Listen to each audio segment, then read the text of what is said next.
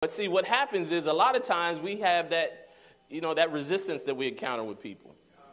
And so what I'm saying to you, getting back on track here, what I'm saying to you is that there's going to come a time that as you allow yourself to be transformed by the Holy Spirit, that you're going to change your people, places, and things that you're around. Yes.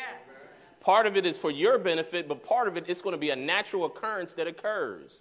Because at some point in time, the more mature you get in your walk, they're going to get to a place where they don't even want to be around you. Right. And if they feel completely comfortable around you all the time, then you have to really examine your walk. Because at some point in time, you're no longer going to have anything in common with them. That's why God has created what they call something y'all probably heard of before called the church.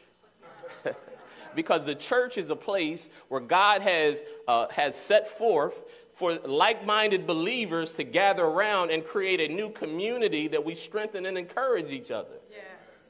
Are you guys with me?